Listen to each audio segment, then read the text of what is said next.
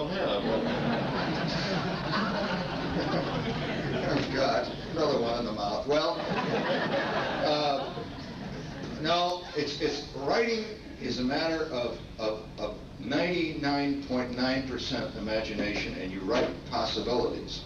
If you know human beings, you have this idea that you have to be sensitive to know about what a little. We were all everybody in this room was either a little girl at one time or a little boy. We were all children.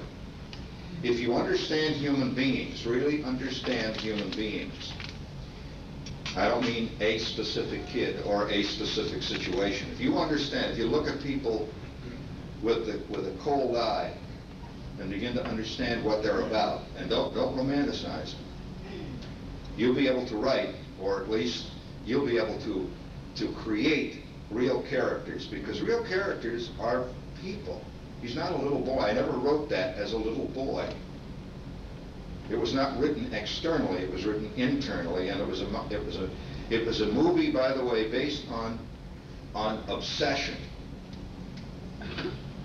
Now, you probably didn't know that because you live in the region, you thought it was nostalgia. It was not. No. Well, you're laughing, saying, yeah, that's what I thought, but think about it carefully. This was a kid who had an obsession on a dangerous thing.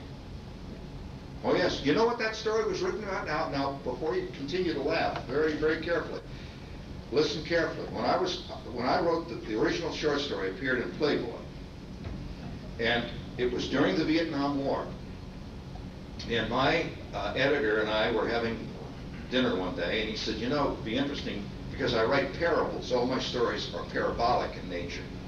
The people who read them think I'm telling what happened to me.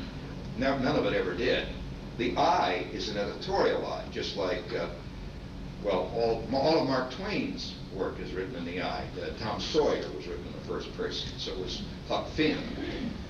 And anyway, he said, this is, you know, this was in the middle of the Vietnam War, and he said, you know, I said, look, there's a myth about war. And I said, the myth is that bad politicians cause it. I said, it doesn't come from politicians at all. It comes from something inside the human soul. Politicians are no more nor less human than you are. It's not that way. Because everybody who's doing an anti-war thing writes about how bad war is. It's a little bit like saying, you know, a sprained ankle is bad, and everyone says, Jesus, it's fantastic. Never thought of it that way. So, you know, right. So I said, okay, I'll tell you what I'll do. I'll write a parable. And that was written as an anti-war parable about the fact that we are lured by weaponry. And no matter what warnings are said, he will go ahead and do it anyway. And ultimately, by the way, in the short story, he did shoot his eye out. That was the actual short story.